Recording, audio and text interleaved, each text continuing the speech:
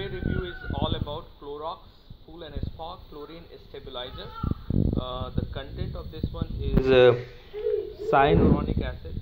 If I can focus a little bit more, it's cyanuric acid, okay?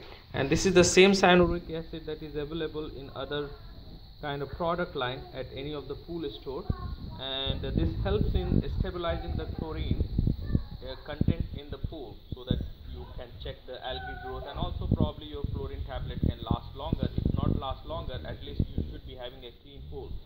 I don't have a traditional chlorine pool which this thing is made of, but when I went on the manufacturer website, they say it can be used in any pool, and this one is being used in a salt water pool, so I have a salt water pool. The filter, I don't have a back first filter in my pool. I have like a filter cartridge pool, filter cartridge, which is slightly different than backwash pool and sand filters. But they say like don't use the sand filter if you did added this cyanuric acid for backwash for at least a day or two till all cyanuric acid is dissolved.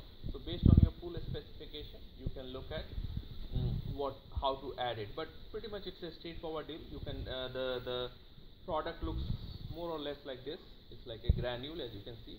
White is kind of granule, quite white though. And I'm doing it indoor video right now, but I will be going out to add it in the pool to show you how did I added it. This is directly added to the pool. It will dissolve eventually, but it takes much longer time than usual to dissolve.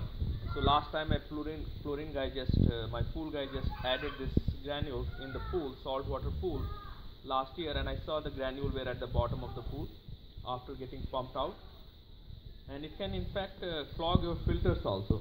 So it's a good idea not to put it directly in the skimmer or directly in the pool, although they say some people do it.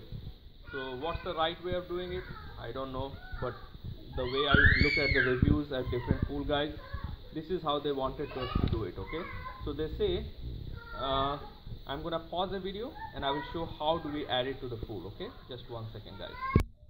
So I have these socks in my hand. These are regular socks that men or women would wear, and this is one of the old one that I'm not gonna wear it for any purpose.